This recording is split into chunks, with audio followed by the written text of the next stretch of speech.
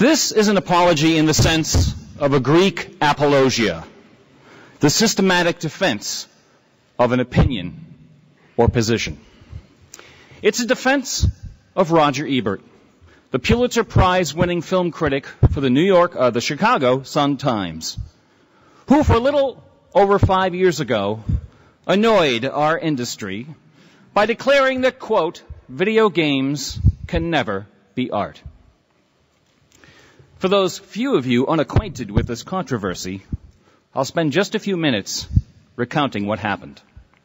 It all started with a bad movie. On October 21st, 2005, Universal released its adaptation of the classic first-person shooter game, Doom. I didn't see Doom, but Roger Ebert did. He awarded the movie 1 star. In his review, he wrote, quote, "Towards the end of the movie, there is a lengthy point-of-view shot looking forward over the barrel of a large weapon. Monsters jump out from behind things and are blasted to death in a sequence that abandons all attempts at character and dialogue and uncannily resembles a video game." A few days later, a reader from Missouri responded on Ebert's blog. He wrote that Doom, the movie, is Doom the game brought to the screen without messing around too much with the original. Doom works as a tribute because it fails so utterly as a movie. Ebert's reply was terse. There are sites on the web devoted to video games, and they review movies on their terms. I review them on mine. Unfortunately, Ebert couldn't resist throwing in just one more zinger. Quote, "As long as there is a great movie unseen or a great book unread, I will continue to be unable to find time to play video games." The response from gamers was prompt. Hundreds of indignant blog comments poured in from everywhere. At first, Ebert seemed willing to discuss his opinion. When a reader from Denver asked, "Are you implying that books are better mediums or just better uses of your time?" Ebert responded, "I believe books and films are better mediums and better uses of my time.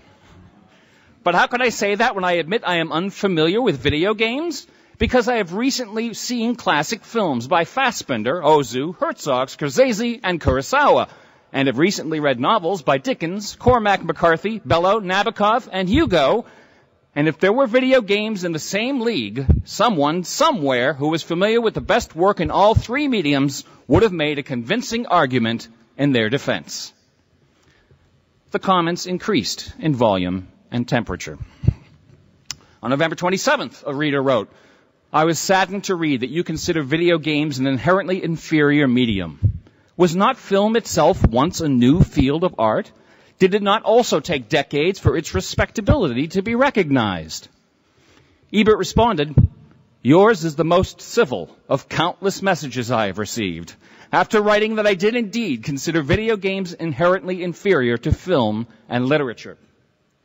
There is a structural reason for this. Video games, by their nature, require player choices, which is the opposite of the strategy of serious film and literature, which requires authorial control." He continued, "I am prepared to believe that video games can be elegant, subtle, sophisticated, challenging, and visually wonderful. But I believe the nature of the medium prevents it from moving beyond craftsmanship to the stature of art. To my knowledge, no one in or out of the field has ever been able to cite a game worthy of comparison with the great dramatists, poets, filmmakers, novelists, or composers. That a game can aspire to artistic importance as a visual experience, I accept.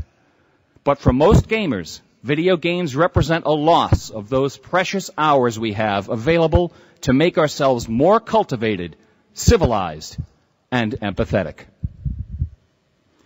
After this, aside from an occasional snark, Ebert appeared to have written everything he cared to say on the subject. Now, to many of you, this issue probably seems like a thoroughly dead horse.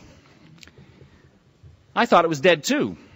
Not because anything was actually decided, mind you, but because after nearly 5 years of table pounding, everyone seemed tired of arguing about it.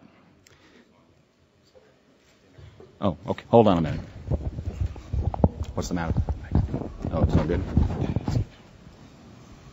Okay, thanks. Is this one off now? Hold on, they're switching me to higher technology.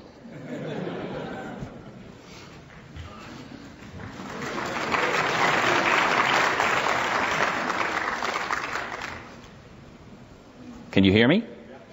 Sound better? Good.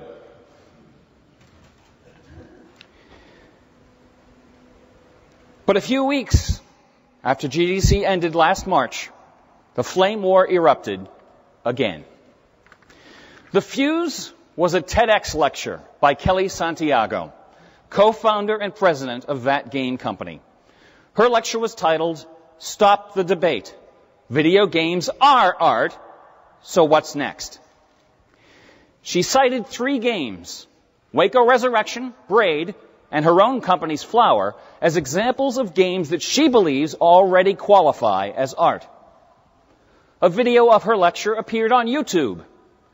Some troublemaker recommended it to Roger Ebert. On April 16th, Ebert posted a critique of Santiago's lecture under the blunt headline, "Video games can never be art." He dismissed Waco Resurrection, Braid, and Flower as, quote, "pathetic," and sternly predicted that no video gamer now alive will survive long enough to experience the medium as an art form. Thousands of comments followed, nearly all of them in fierce protest. Finally, on the 1st of July, just before the call for submissions to this conference was announced, Ebert posted what again seemed to be his final word on the subject. Under the title, "Okay, kids, play on my lawn," Ebert wrote, "I declared as an axiom that video games can never be art. I still believe this, but I should never have said so." He went on to admit that his arguments might be more convincing if he actually bothered to play some games. He also appeared to backpedal a little bit. He wrote, "What I was saying is that video games could not in principle be art. That was a foolish position to take, particularly as it seemed to apply to the entire unseen future of games. It is quite possible that a game could someday be art." His weary conclusion? "I have books and movies to see. I was a fool for mentioning video games in the first place." Having heard all this, you may be wondering, what is there left to defend? Ebert caved. He admitted games could be art eventually, didn't he? Given enough time, anything not impossible is inevitable, right? Well, maybe. But that's not the part of Ebert's argument I'm here to defend. I'm here because of this sentence. No one in or out of the field has ever been able to cite a game worthy of comparison with the great dramatists, poets, filmmakers, novelists, and composers. Kelly Santiago conceded this point in the first 60 seconds of her TEDx lecture. And as Ebert himself never tired of pointing out, not one of the thousands of comments he received seriously attempted any such comparison. Now, although I'm not as experienced as Roger Ebert, experienced being a polite euphemism for elderly, I'm no spring chicken either. My formal education is in English. I've read many of the great books in our language and in other languages in translation. I've also watched a number of great movies, seen a number of great paintings and sculptures, and heard a lot of fine music, although never as much as I would like. I've also been in the video game industry for nearly 30 years. Unlike Mr. Ebert, I have played many of the games widely regarded as great and seminal. I have the privilege of knowing many of the authors personally. But as much as I admire games like Mule, Balance of Power, SimCity, and Civilization, it would never even occur to me to compare them to the treasures of world literature, painting, or music. And I'm pretty sure the authors of those particular games wouldn't presume to either. Why are some people in this industry so anxious about wrapping themselves in the mantle of great art. It occurred to me that an art museum might be a really good place to think about this. As it happens, there's a really good art museum just a few blocks east of Worcester Polytech, where I teach game design. So late one morning, I find myself in the galleries of Wham, the Worcester Art Museum, wandering among the Monets and Manets, Matisses and Magrittes. One canvas in particular caught my eye. It was painted in 1730 by James Northcote, a member of the British Royal Academy of Arts. Northcote was amazingly prolific. Over 2,000 works are attributed to him. He painted historic and current news events, scenes from the Bible, classic literature, together with hundreds of portraits. It was his animal paintings that attracted the most attention, though. Northcote made a fortune with his dramatic depictions of jungle cats, elephants, dogs, and birds. A rival artist, Henry Fuseli, is said to have remarked, "Northcote, you are an angel and an ass, but an ass and an angel." This Northcote in the collection of the Worcester Art Museum is not, for the most part, about animals. The chess players shows a pair of gentlemen pondering over an endgame. There's a boy standing behind one of the players and a little dog sitting in the corner. If you study this painting for a while, you'll notice a couple of interesting details. For one thing, the chess players are clearly not the center of attention. They're dressed in dark, sober colors that recede into the space of the painting. By contrast, the boy appears in blazing gold. It looks as if he's under a spotlight. Yet he shows no interest in the chess game. His attention is directed away from the world of the painting. In fact, he appears to be staring directly at you, the viewer. In his left hand is a sheet of paper covered with undecipherable characters. His right finger appears to be pointing at something. But what? The sheet of paper? The head of the man beside him? What's that stupid little dog doing there? Well, we'll probably never know. Everyone connected with the creation of this painting has been dead for generations. I spent a long time sitting in front of the chess players on the bench. The elements of this painting came to symbolize for me the predicament I faced by choosing to defend Roger Ebert at the biggest game conference in the world. The two chess players are like the game industry, self-absorbed, satisfied, confident that they will soon earn their place among the fine arts if they haven't already. And the golden boy is art itself, silently watching us, pointing at a secret he longs to share. In preparing this lecture, I plowed through a 700-page anthology of Western art philosophy, including the writings of Plato, Aristotle, Plotinus, Augustine, Ficino, Kant, Schelling, Hegel, Schopenhauer, Shaftesbury, Croce, Nietzsche, Dewey, and Heidegger.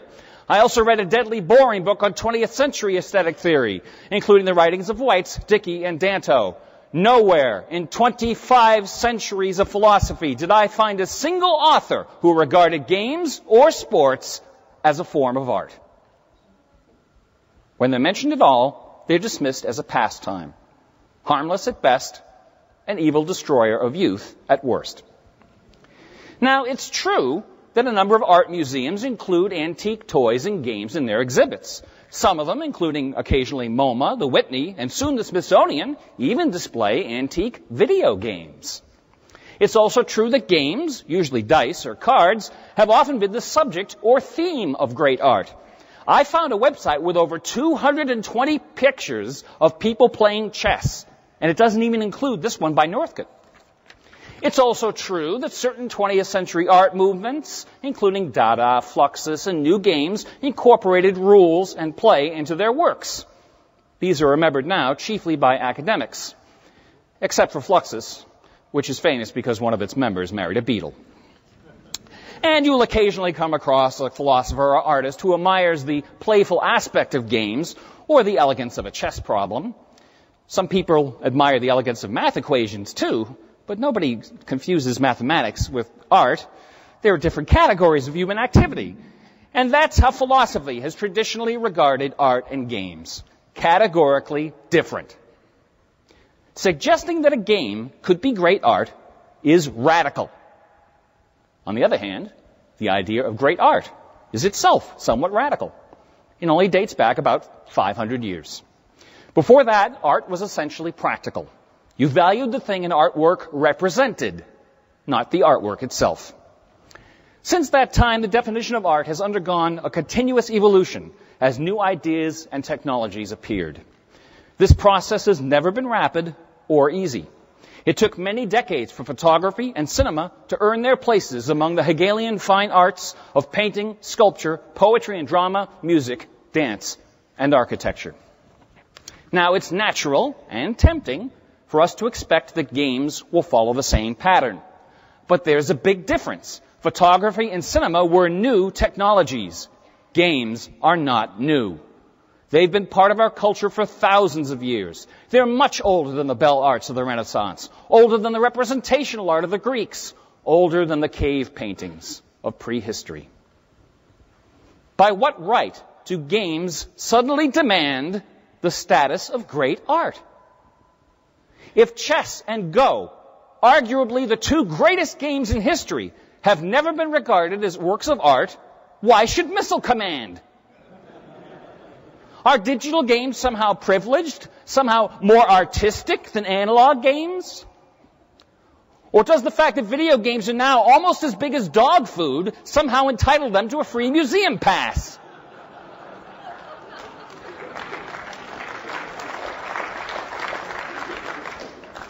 Now, before we can proceed any further, we need to pause and address the basic semantic problem. You knew this was coming. All of us, even Roger Ebert, can clearly say what a video game is. Can any of you tell me what great art is? Trying to define great art is like trying to define experience. We all have an internal sense of what it signifies, but articulating it is really difficult. And the intellectual fad of relativism makes it practically impossible. Here's a classic demonstration. Suppose I'm walking along a beach and come across a stick of driftwood. I stop in my tracks. I don't touch the driftwood. I don't say anything. I don't point out the driftwood to anyone. Right there, in that moment, is that driftwood a work of art? I pick up the driftwood and without changing it, bring it home and put it on my mantelpiece. Is the driftwood art yet? I sign and date the driftwood and send it to an art gallery. They put it on a pedestal under a spotlight. Are we having art yet? An art collector buys the driftwood at auction for over $1 million. What did that collector buy? Let's play the art game again. This time I walk into a plumbing supply shop and pick out a standard white porcelain urinal. I sign and date the urinal and ship it to an art gallery. Is that urinal art? I am being completely serious when I inform you that Marcel Duchamp's fountain is considered by many critics to be the single most influential artwork of the 20th century.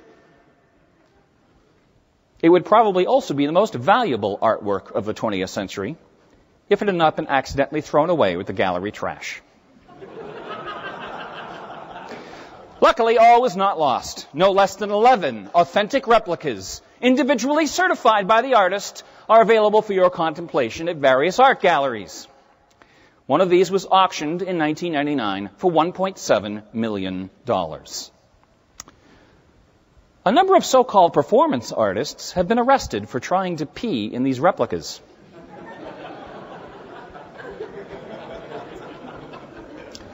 Most of them are now protected in transparent plastic cases. The replicas, not the performance artists. Duchamp and his so-called ready-mades broke the Renaissance idea of art wide open. He and generations of so-called conceptual artists changed the focus of modern art appreciation. Instead of aesthetic value, the emphasis shifted to novelty value. By the 1960s, Marshall McLuhan was being only a little cynical when he wrote, "Art is anything you can get away with." It seems totally fair to ask, if a piss pot can be great art, why not a video game? Another argument for games as art goes something like this. Video games incorporate and even generate still and moving pictures, which everyone agrees can be great art. They incorporate and generate writing, music, sculptured objects, and architecture, which can also be great art. Suppose I design a platformer with backgrounds by Michelangelo, black and white characters from Ingmar Bergman movies, pop-up quotations from Shakespeare, and music from the Well-Tempered Clavier. I call it, All Your Art Is Belong to Us.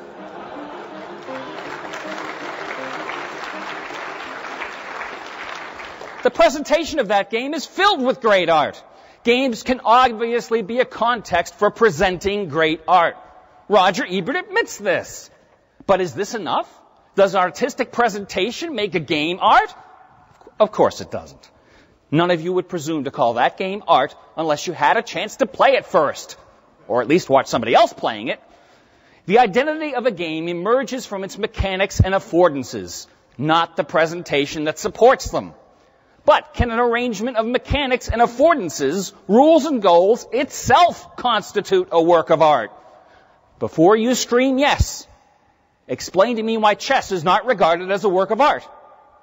Before you scream it is, ask yourself, are we so willing to dismiss the wisdom of ages to flatter ourselves? Does it even make sense to speak of mechanics and affordances apart from presentation? Isn't it all one piece?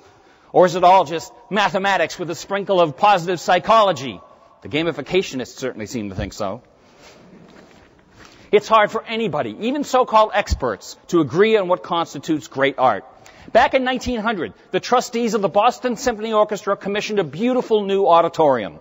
Around the edges of the gold proscenium, they mounted a series of 9 flat plaques, 3 on the left, 3 on the right, and 3 across the top. The plan was to inscribe these plaques with the names of the world's 9 greatest composers. We can imagine the names that were being thrown around, Bach, Mozart, Haydn, Haydn, Brahms. But when it came time to actually sit down and determine which composers would be honored, the trustees couldn't make up their minds. And so, for the past 111 years, visitors to Boston Symphony Hall sit before a gold proscenium with 8 empty plaques. Only one at the very top of the stage contains a name. The only one the trustees could all agree on. Beethoven. Everyone has their own taste, right? Beauty is in the eye of the beholder. This commonplace was noted by the German philosopher Immanuel Kant, who strongly criticized it. His argument went like this. If you declare that something gives you pleasure, nobody can argue with you. Subjective pleasure is absolutely in the eye of the beholder, assuming that the eye is the organ involved. But if you announce that something is beautiful, you have made a public value judgment. You've identified that thing as a source of pleasure that can be enjoyed by anyone. In making such a declaration, you exercise the faculty known as taste. It makes no sense to say that everyone has their own taste. This is tantamount to claiming there's no common pleasure at all, only personal pleasure. But our everyday experience tells us that's not true. People agree that objects are pleasant or unpleasant all the time. Psychologists even have a fancy technical term for this kind of agreement, when an emotion is shared by more than one person. They call it intersubjectivity. Certain people make it their business to exercise taste. These people are called, pinkies up, connoisseurs. If a connoisseur's disinterested exercise of taste earns the agreement of many over time, he or she is called an expert. Such an expert is Roger Ebert. Here is a point I hope we can all agree on. Roger Ebert knows movies. He's been writing about them since the 1960s. He's reviewed hundreds and hundreds of films, in print, on the web, and on television, and published over a dozen books. It's no exaggeration to call him one of the world's best-known and most widely read film critics. His opinion about the relationship between video games and art may be plausibly dismissed as uninformed. He admits this. He admits that he doesn't play video games and doesn't even want to play them. Nevertheless, most of us would hesitate to dismiss his opinion on the relationship between movies and art.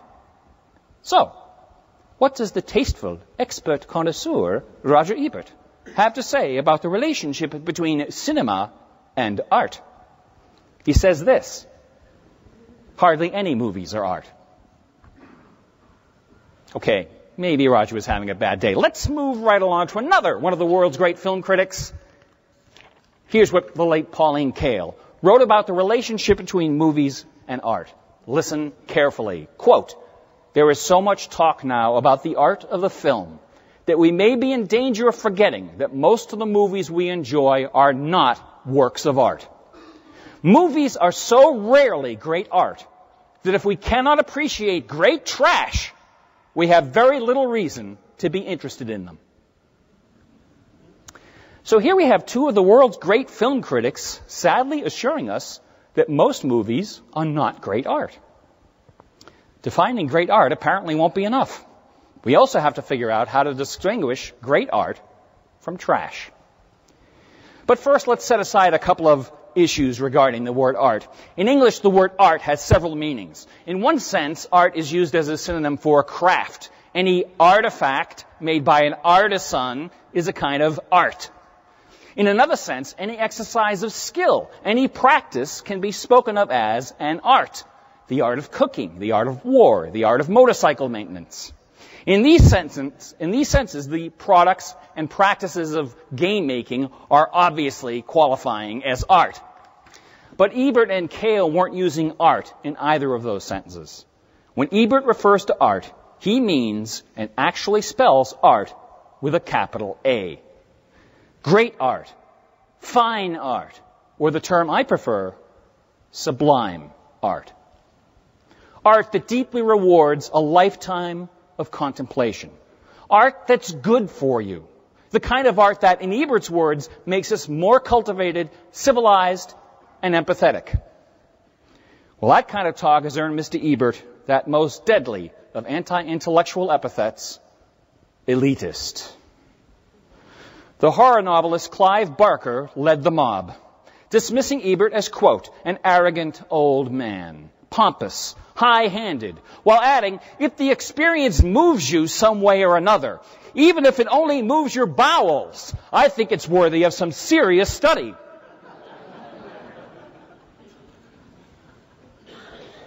Hey, it made you laugh. He's right, it is art. Many people seem to share Barker's belief that the function of art is to elicit emotion, to make you feel things, to move people. Let's quickly dispose of this. Last April, the U.S. Supreme Court ruled that videos of small animals being deliberately stomped to death was a constitutionally protected form of free speech. Would you like to see one of these videos? If I press that play button, I promise you will experience strong emotion. Stomp videos may make me feel things, but I reject them as art. And I look forward to the High Court's opinion on whether or not video games are also constitutionally protected speech. The function of art is not merely to elicit emotion. A slip on a banana peel can do that. The function, not the purpose, the function of all art, high or low, from Angry Birds to Hellraiser to the ceiling of the Sistine Chapel, is attraction. Art has no practical purpose. Nobody needs art. Why would anybody bother to make art that nobody would be attracted to? But how do we distinguish sublime attractions from the common attractions Pauline Kael dismisses as trash? Why do Ebert and Kael believe that very few movies are sublime art? And how can Ebert predict with such confidence that no video game is ever likely to be sublime art without even playing any? And if he's wrong, if a game really can be sublime art, why hasn't anybody made one?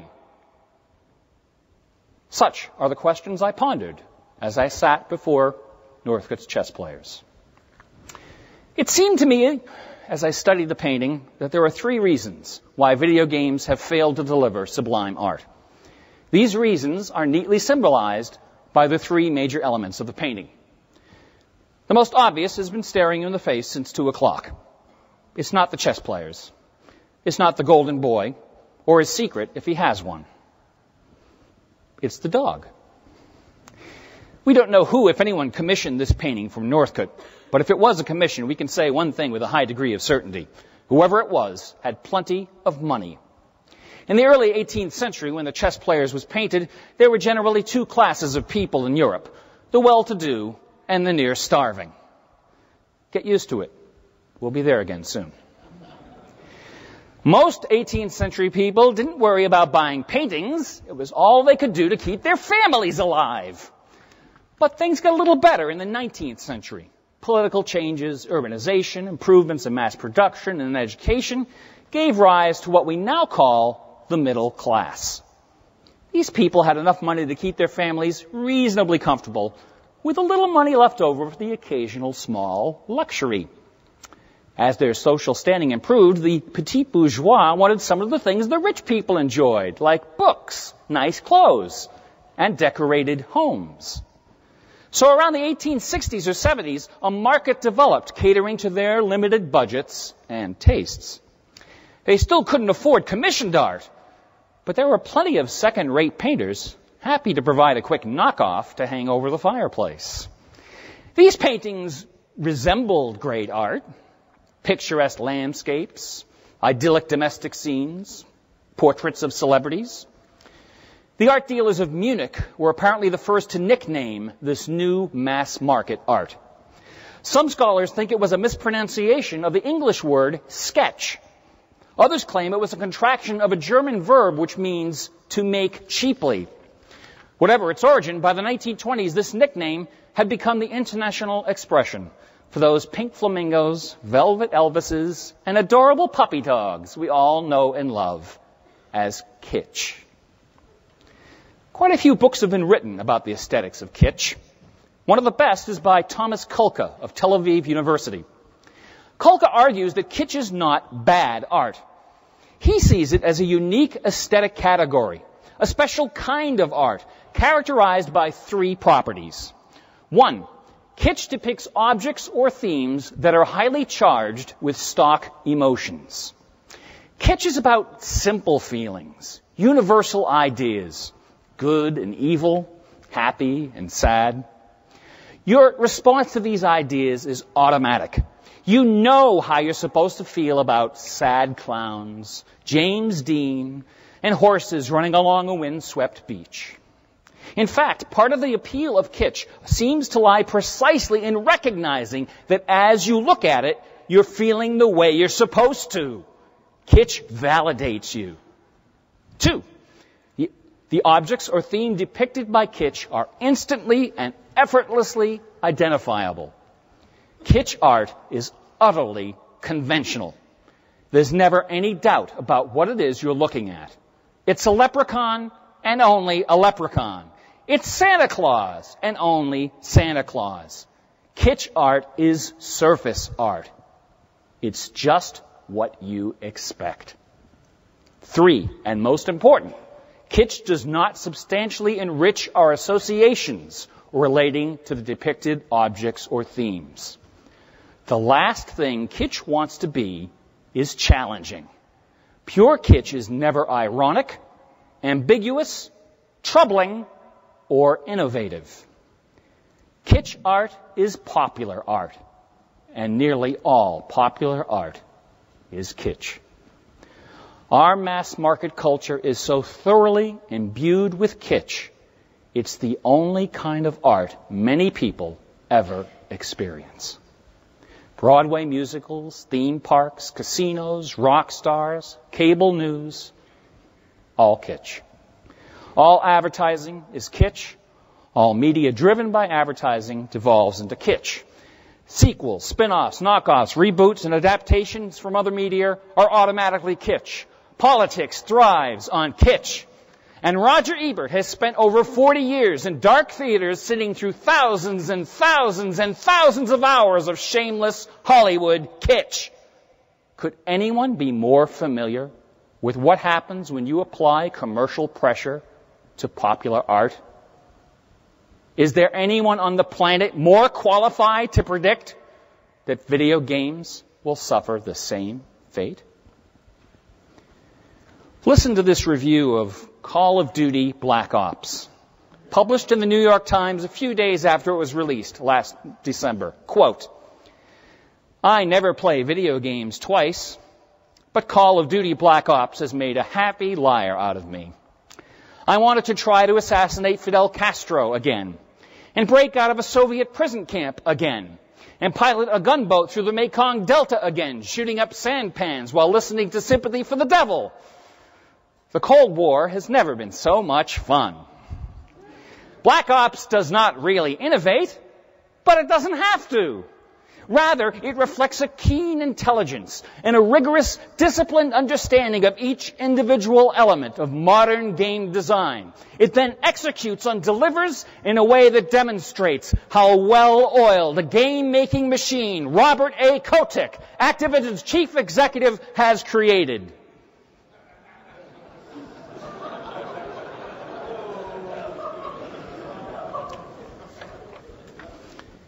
Call of Duty Black Ops made more money faster than any entertainment product in history. How? By depicting instantly identifiable themes, highly charged with stock emotions. By not trying to enrich players' associations with those themes. By not innovating. Video games are an industry. You are attending a giant industry conference. Industries make products. Video game products contain plenty of art, but it's product art, which is to say, kitsch art. Kitsch art is not bad art. It's commercial art. Art designed to be sold easily and in quantity. And the bigger the audience, the kitschier it's gonna get. Kitsch is a risk reduction strategy. A risk reduction strategy time-tested and good for business. Kitsch is robust. Details of execution don't matter very much. You can change stuff around without affecting its utility. But sublime art is fragile. It lives or dies in the details. There's nothing superfluous or out of place. As author C.S. Lewis wrote, that word and no other, in that place and no other. Kitsch is like Duchamp's urinal. You flush it when you're done using it. Kitsch is fundamentally standard. And when standards change, it first becomes irrelevant, and then corny, and finally, the subject of nostalgia. Sublime art is either always relevant or not at all. It is never the subject of nostalgia, but often the subject of discovery. Kitsch can be brilliantly executed, wonderfully entertaining, and culturally significant. It is often mistaken for great art and awarded with honors, especially by those industries that specialize in it. One way to deal with the overwhelming prevalence of kitsch is to celebrate it. While you're here in the city, take a trolley up to the Fairmont Hotel on Nob Hill.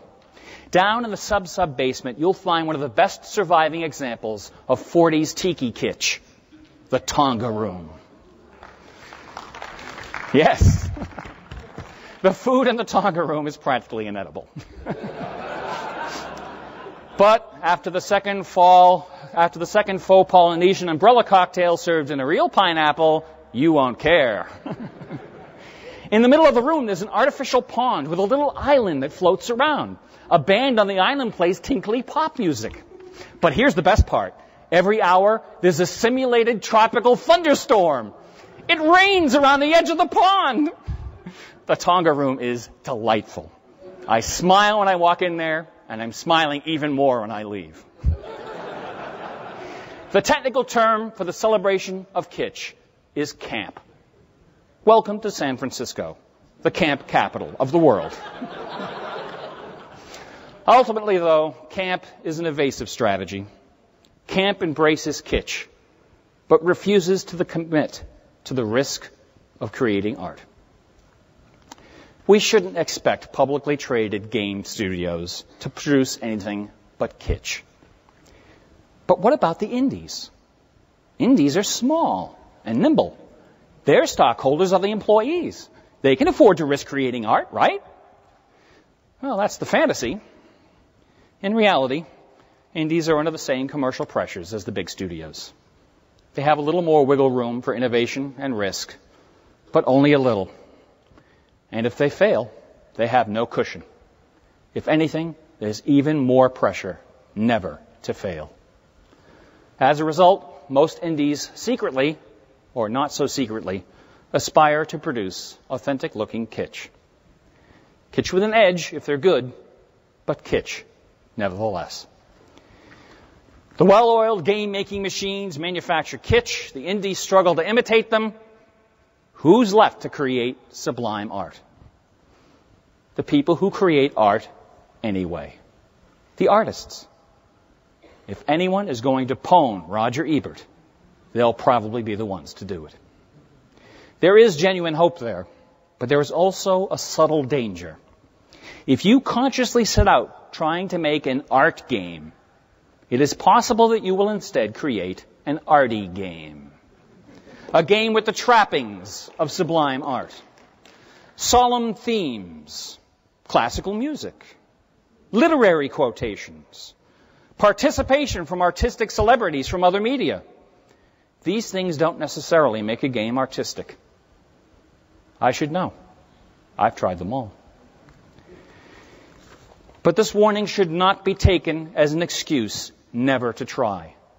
Many embarrassing failures would be worth the effort if they culminated in a single, authentic work of art. The dog is in the painting because whoever bought the painting asked for a dog. But the kitsch that dogs our industry isn't the only reason we fail to produce sublime art. Consider again the two chess players, masters of the game. All art forms depend on mastery.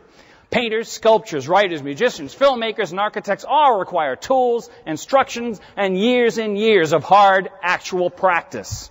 We game developers are no different, but we are at a distinct disadvantage. The tools and technology we work with are, and always have been, slippery. In 1894, Thomas Edison and William Dixon introduced the kinetoscope.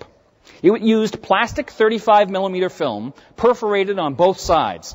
Each image frame occupied 4 perforations. The film ran vertically through the camera and projector at a speed of about 16 frames per second. Within a few years, Edison's 35mm film standard became the worldwide de facto type of film. Cameras and projectors improved. A few minor changes were made for the introduction of sound, but the basic format, the fundamental engineering parameters controlling the design, production, distribution, and exhibition of movies remained virtually unchanged for over 115 years. Compare this to the first 4 decades of video gaming. Dozens of computer architectures, 7 generations of consoles, 0 uniformity in processing power, memory, resolution, color space, or audio, a bewildering array of platforms, from cell phones to pimped-up Alienwares. Now, let's talk about the business of video games. During the 5 years I worked at Lucasfilm, the management of the games division changed 6 times. Acquisitions, layoffs, cancellations, closing studio doors, lawsuits, you've all been there. How could a potential artist hope to accumulate any deep practice in this maelstrom? How can we create in such an atmosphere? The third reason why video games have failed as a sublime art is the most subtle, the most speculative, and maybe the most important. Is there, as Roger Ebert suggested, a structural, intrinsic reason why video games cannot be sublime art? Let's turn again to the Golden Boy. As you meet his haughty gaze, let me read you some of the things Roger Ebert has written about video games and art. Quote, "I believe art is created by an artist. If you change it, you become the artist." Quote, "Art seeks to lead you to an inevitable conclusion, not a smorgasbord of choices." Quote, "Video games represent a loss of those precious hours we have available to make ourselves more cultivated, civilized, and empathetic." At one point, Clive Barker pleaded with him, "I'm just saying that gaming is a great way to do what we as human beings need to do all the time, to take ourselves away from the oppressive facts of our lives and go somewhere where we have our own control." Ebert's retort to this was icy. "I do not have a need all the time to take myself away from the oppressive facts of my life, however oppressive they may be, in order to go somewhere where I have control. I need to stay here and take control. These quotes are boulder-sized clues as to Ebert's sensibilities. He objects to the idea of self-directed effort as a means of experiencing art. He sees the intention of a single artist as primary. He speaks of inevitability. He's jealous of his free time, those precious hours he has left for cultivation. He sees art not as an escape from life, but a way to understand and accept life as it is. No doubt about it. Roger Ebert is, like me, a hopeless romantic. Arthur Schopenhauer is the philosopher most closely associated with Romanticism. You think Roger Ebert's a curmudgeon? Where do you meet Schopenhauer? When he was appointed lecturer at the University of Berlin in 1820, the faculty included the world-famous philosopher George Hegel. The young Schopenhauer considered Hegel to be, quote, a clumsy charlatan. He scheduled his lectures at exactly the same time as Hegel's to draw his students away. Well, it didn't work. His classrooms were empty.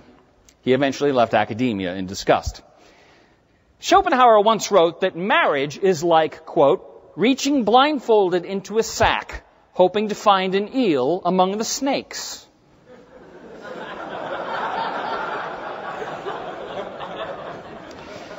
He was also an atheist. He did not believe in a personal, omnipotent God. Instead, Schopenhauer believed that the essence of the universe is being. A blind, irrational, unquenchable thirst to exist he called Will zum Leben, and that everything we perceive is a representation of this will to live. Because we ourselves are products of will, we spend most of our lives trapped in a cycle of striving and boredom. We're constantly willing ourselves to attain our goals, but when we do attain them, we're disappointed and move on to something else again and again until the final disappointment of death. To Schopenhauer, free will and real choice were cruel illusions, and desire a prison. Schopenhauer does have a reputation for being pessimistic.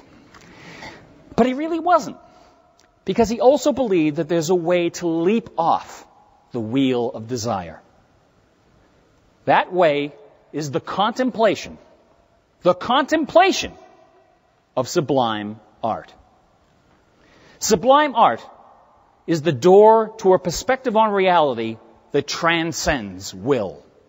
It frees us from the agony of contingency and causality and gives us a brief, precious glimpse of what we really are. One thing, already complete and perfectly ambiguous. Bob Dylan echoed Schopenhauer when he said that the purpose of art is to stop time. To Schopenhauer, the creation of sublime art was the noblest of human undertakings, and artists, especially musicians, were the high priests of civilization. Not surprisingly, a lot of 19th century artists really liked this guy. Brahms, Tolstoy, Mahler, Proust, Einstein, Freud, and Jung were all strongly influenced by Schopenhauer. Richard Wagner was practically a disciple. If we could go back now and ask Schopenhauer whether or not a game, any game, could become a sublime work of art, how would he respond? He'd probably just pat you on the shoulder, shake his head, and chuckle. Why is this? As you all know, games are about choices. Sid Meier famously defined games as a series of interesting choices. And choice is a fundamental expression of will. How can an activity motivated by decision-making, striving, goals, and competition, a deliberate concentration of the force of will, be used to transcend will itself? You might as well try to smother a flame with oxygen. Game designers are taught that the ideal player experience is something called flow. Flow is that magical state of highly focused motivation, a kind of skating on the fine edge of effort and challenge. Flow leads to a state of euphoric exhilaration. Bow before she sent me high in Poppins, the prophets of flow. Game flow is work made fun. Flow keeps you joyfully working, even in your free time. You heard it here first. Game flow will be the harness of the new labor class.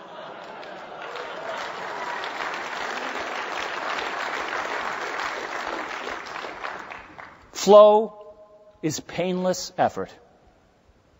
But pain management is not the business of art. Entrancement is not insight. Flow is an aesthetic. In my Digital Game Design 1 class, I defined play as superfluous activity. I defined a toy as something that elicits play, and a game as a toy with rules and a goal. Games are purposeful. They are defined as the exercise of choice and will towards a self-maximizing goal. But sublime art is like a toy. It elicits play in the soul.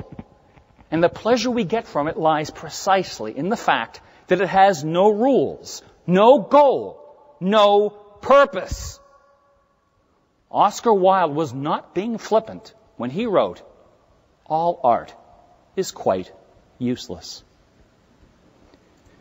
If the Romantics were right, if the purpose of sublime art is to solve the mystery of choice, it's hard to see how goal chasing can be anything but a distraction. We can admire an elegant game design from the outside, like a museum game under glass. But once you enter Wiesinger's magic circle and start groping at preferences, the attitude of calm, radical acceptance necessary to cultivate insight is lost. The concert pianist Glenn Gould characterized the Romantic conception of sublime art most vividly when he wrote, "The justification of art is the internal combustion it ignites in the hearts of men, and not its shallow, externalized, public manifestations. The purpose of art is not the release of a momentary ejection of adrenaline, but is rather the gradual, lifelong construction of a state of wonder and serenity." The conference program promised that I would offer you my own definition of art.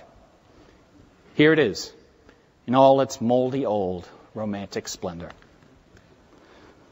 Sublime art is the still evocation of the inexpressible. If these definitions of art do not speak to you, ignore them. Time is on your side. But if they do speak to you, beware. You too may someday be dismissed as a tiresome old fool who doesn't get it. Games have been good to me. I love playing them, and I love giving my students a space to learn about them. An hour or two spent playing Defense Grid or Plants vs. Zombies isn't a waste of time. There's nothing wrong with recreation. We need it. I need it. It's good for me. But when I feel the need for reflection, for insight, wisdom, or consolation, I turn my computers off. These needs are the ambit of the sublime arts, which are inspired and informed by philosophy and by faith. All sublime art is devotional. 24 game developers conferences ago, I sat in Chris Crawford's living room, together with a few dozen other young hopefuls, and imagined a future in which video games would be recognized as a great art form, as important as the movies they reviewed every week on Siskel and Ebert. Look at us. Video games are now bigger than movies. But they didn't need to be great art to get here. They just needed to be great fun. You can argue that this kitschy dog spoils the effect of Northcote's painting, but I've come to kind of like the little guy. He keeps the chess players and the golden boy from taking themselves too seriously. I'm told that the Fairmont is tearing down the old Tonga room pretty soon to make way for some fancy new high-tech condos. Tell you what do you say we all go up there right now, one more time, raise a few Mai Tais to Roger Ebert, share a few laughs, and listen to the rain. Thank you.